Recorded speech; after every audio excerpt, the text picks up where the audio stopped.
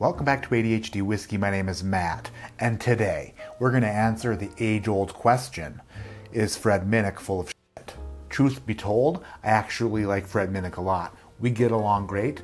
We are pals. I am an American Spirits Council of Tasters judge, the ASCOT, which is the spirits competition created by Fred Minnick. I just titled the video that so that it would get clicks. Let's hope it works. But also, I want to find out if Fred Minnick's full of shit. If I were to answer the age-old question, is Fred Minnick full of shit, which way would I go about it? Let me think. Ooh, I got it. I'll review Boulder Spirits Cask Strength Bourbon Whiskey, which was Fred Minnick's number 10 whiskey of the year in 2022. Is this truly one of the best bourbons on the planet? Or did Fred Minnick cash a check the size of this planet? There's only one way to find out, and that's to review and score Boulder Spirits Cask Strength Bourbon.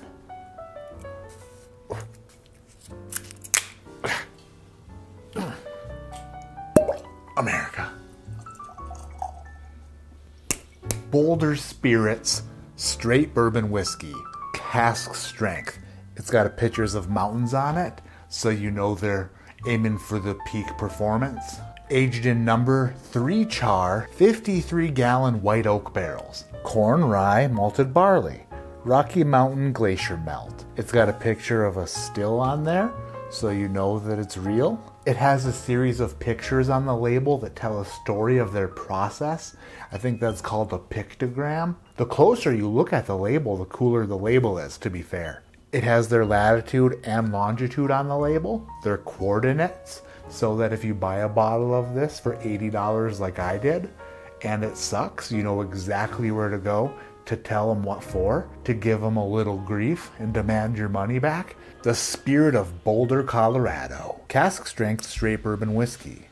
Colorado's naturally arid climate and big temperature swings allow for access deep into oak. Our location has every bit to do with this 133.8 proof bourbon. That's a lot of damp. Our mash bill of 51% corn, 44% malted barley, and 5% rye is why our bourbon whiskey has such a soft approach and long, sultry finish. Please enjoy this whiskey however you like. We love adding a touch of water. Straight bourbon whiskey aged for 5 years. So it's a 5-year-old age-stated bourbon. It has the very minimum amount of corn in the mash bill to make it a bourbon, and it has an exceptionally high amount of malted barley. Interesting mash bill, Boulder Spirits. Let's go in for a nosing and tasting and find out what all the fuss is about. Giving it a little bit of a swirl. All that malted barley needs to be extra dizzy before we put it in our nose and down our hizzy. Ooh.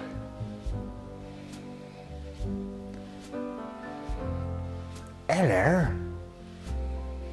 That smells way better than I expected. Wow. That is like a bouquet of fruit.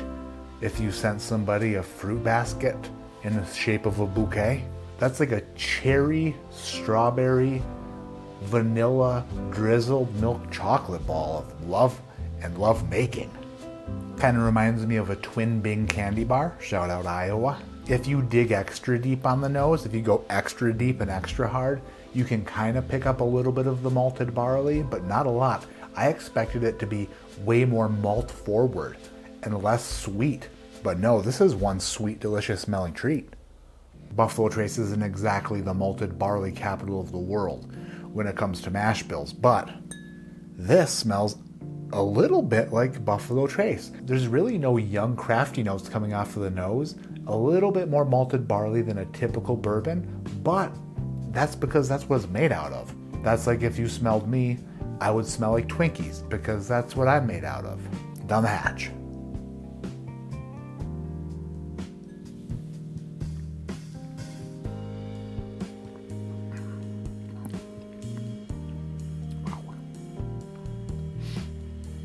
That was a much bigger sip than I anticipated. That is good. That is very good. That is very good. Going into this tasting, I was fully expecting to to get like a super craft heavy, farmy, grain forward, young tasting, kind of off-putting bourbon. I'm sorry. I'm super sorry. That's what I expected. That's kind of what I've come to expect from a lot of craft distilleries. Unfortunately for my prediction, but fortunately for my experience and Boulder Spirits, this first sip anyway didn't give me anything off-putting. As a matter of fact, truth be told, it was pretty on-putting, which is the opposite of off-putting, if you're following along anyway. Second sip, let's dig a little deeper. Dang. That is delicious. That is delicious. This is a strange mix of chocolatey, fruity, and floral notes all in one. Some bourbons, especially craft bourbons, can get too florally, a little bit too floral-like.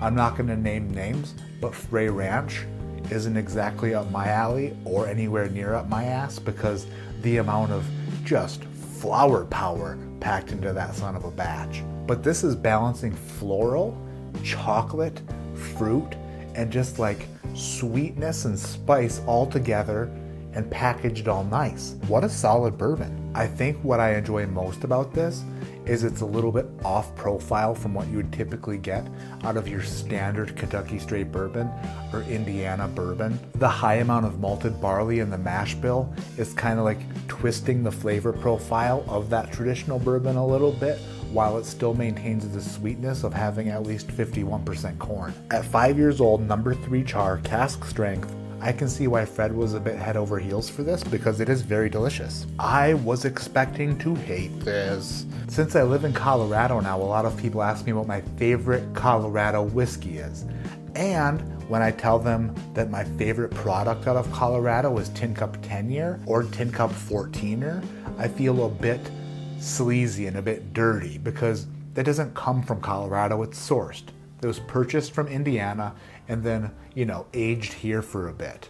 Aged in Colorado for a bit. But it wasn't made in Colorado.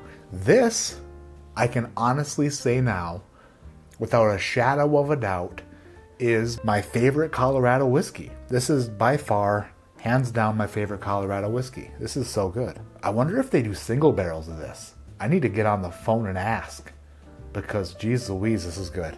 Does it taste like your traditional Kentucky bourbon? No. It's just different. It's a different style and a different profile. But that's not a bad thing. When you have shelves and shelves full of Kentucky bourbon, you kind of get accustomed to the same thing. So if you're looking for something different one night and you're like, ooh, I want something cask strength, I want something that's really gonna be a nice little sipper, but I want it to be a bit different, this is a great offering. Today, I'm gonna say that Boulder Spirits Straight Bourbon Whiskey Cask Strength, the cask strength offering, receives a score from me today of 8.0. 8.0. It's a great bourbon. It's a great bourbon. If you like whiskeys with higher malted barley content, this is probably gonna be directly up your alley. If you're thinking about experimenting a little bit with malted barley, then I would say that this is definitely something that you should try, especially if you love cask strength bourbon. I really enjoy it. I'm glad I bought it. $80 is what I paid for it, and I do not regret it. No regrets. No regrets. Anyway, thank you for watching. My name is Matt. This is ADHD Whiskey, and like I always say, keep your head in the clouds, but your mind on giving things a chance after somebody has told you that you should give them a chance. Would I ever have bought this at $80 had Fred Minnick not said it was very good? No. Not unless I got that feedback from other people. Not unless others were like, hey, this is so good, you have to try it. And it would have to be people I trusted. But since Fred put it on his top 10 list for best whiskeys of 2022, I was like, I can at least make a video out of it, finding out whether or not Fred's full of shit. And guess what? This is super damn good. Super damn good. So maybe just try things. Try new things. Go out of your comfort zone a little bit and spend a bunch of money on something you might hate. Like a vegan offering at your favorite restaurant. Don't do it. Actually, don't do that. Anyway, thank you for watching. Thank you for hitting a thumbs up. Thank you for hitting subscribe if you're not subscribed already. And we'll see you on the next video. Have a great day.